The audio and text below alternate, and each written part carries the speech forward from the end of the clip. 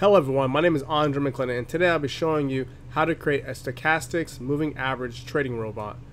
Now guys, this video is for beginners, but I'll be going over it step by step.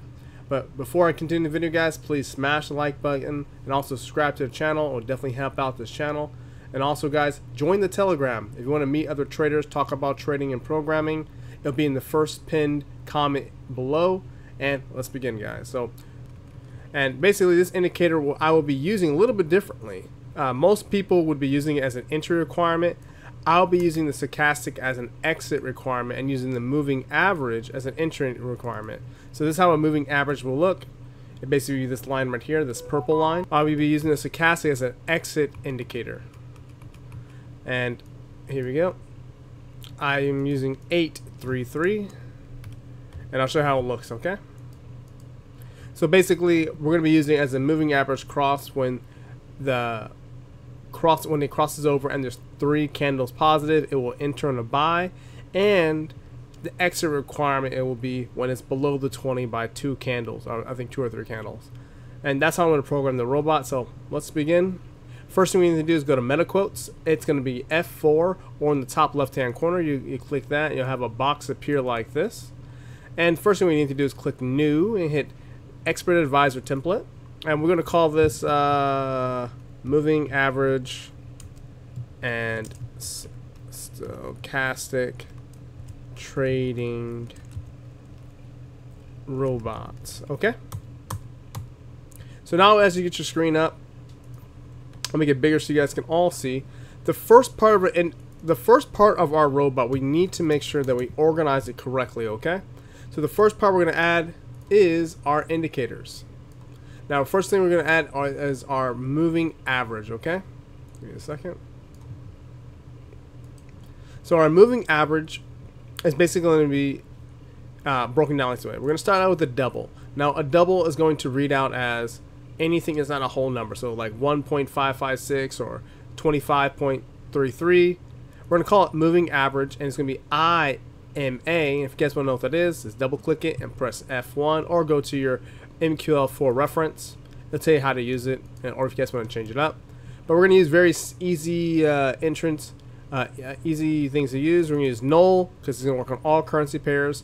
We're going to use it as a default time frame, which would be 0. If you guys want how it looks like this. Our peer is going to be 25. Our shift is going to be 0. Also our enum, our moving average method is going to be 0 also. Our applied price will be 0, and our shift will be 0. We're just going to run the current candle. And we need to create 3 of these separately, okay? So we can scan back a little bit, okay? So now we have all 3. We have our current candle, 1 back, 2 back, and 3 back. So that's going to be our first group of indicators for our moving average. Our second one's going to add stochastics, okay? Now remember, the stochastics will be used as an exit requirement, okay? Here's our stochastics. We're going to be called it stochastic 0, stochastics underscore stochastics, and underscore stochastic 2. We're going to use the I stochastics, and very similar. We're going to use null 0 8 3 3 0 0 0 0.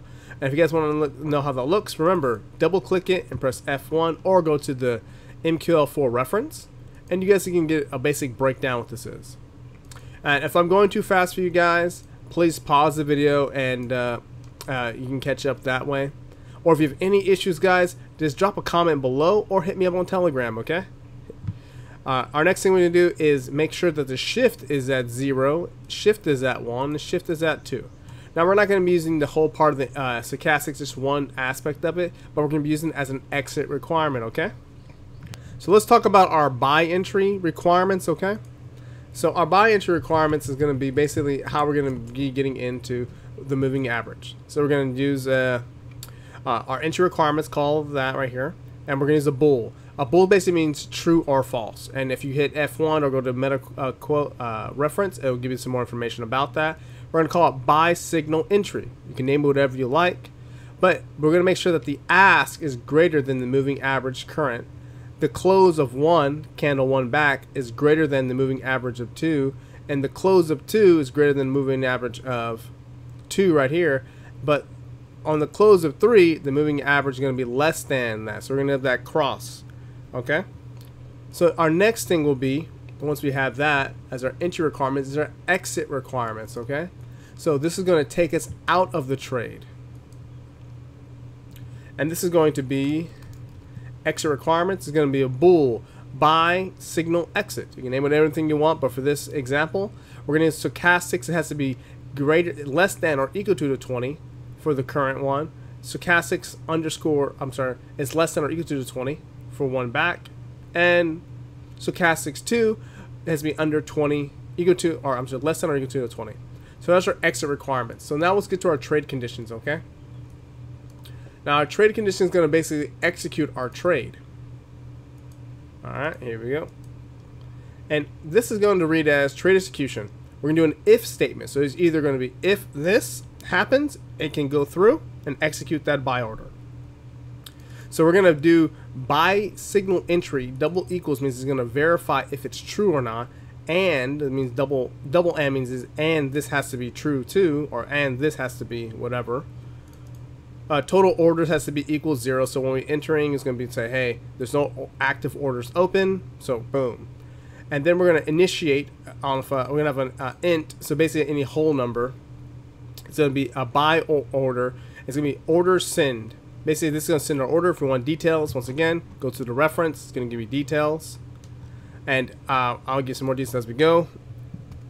Once again, we're going to use null to run on all currency pairs that's available. OP buy means instant execution buy. Our lot size is going to be 0.1. We're going to use it, run off the ask price. Our slippage will be 10. And when it comes to the double stop loss, so I'm going to be using this on pound yen like I do most of my videos. The stop loss will be 100 pips. So it's going to be the ask minus 100. And then our target profit will be ask plus 350 pips. I'll be running this on the 30-minute, and I'll give you guys that in a minute, okay? The strategy test on that. Our matching number will be 0. Our expression will be 0. I'm going to run on clear color Alice blue. So now we have our indicators. We have our entry requirements, exit requirements, and trade execution. And now our last two parts will be our exiting requirements and our notes. And the notes just to give you a visual representation of what's happening, okay? So this is pretty easy. Remember, this is very simple, easy code, guys. You guys can use this. It will be on my website, so you guys can access it and use it any way you like. So when it comes to the trade exit, basically we're going to have buy signal exit equals true. It's going to verify if it equals true. This formula right here, okay? When that's true, it's going to go through and it's going to do a for loop. It's going to scan through our active orders. It's going to be an INTI. So that means we're creating an I order that's going to be equal to orders total, which is 1. If I is greater than or equal to 0, I minus minus. So it's going to run, and then once it hits 0 and continuing, it won't run anymore. We're going to select our order by select position, and we're going to do mode trades. Not mode history, mode trades. If that equals true, then we're going to select order type, and if it equals a instant execution or OP buy, and the symbol matches our symbol, then we're in the game, money. We're going to use a bool statement, so close.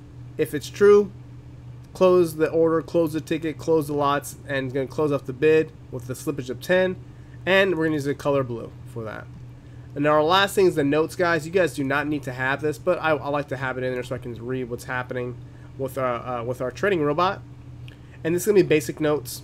We're going to use a comment, and we're going to put this right here saying our account equity. We're going to do plus account equity, okay? So I ran that through kind of quickly, but if you have any questions, once again, comment section or Telegram, and we can discuss it more in detail, and we can go through it a little bit more.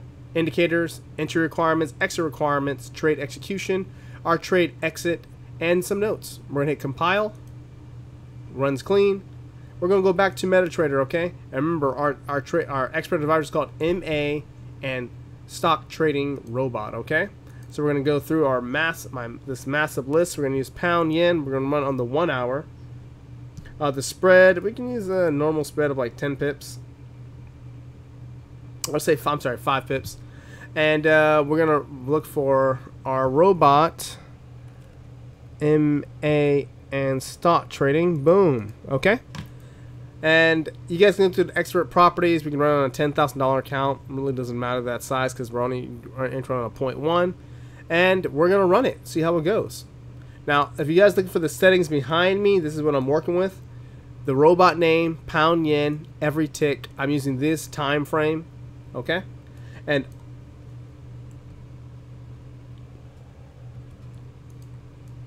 I will also pause the video so you guys can see it a little bit better, okay?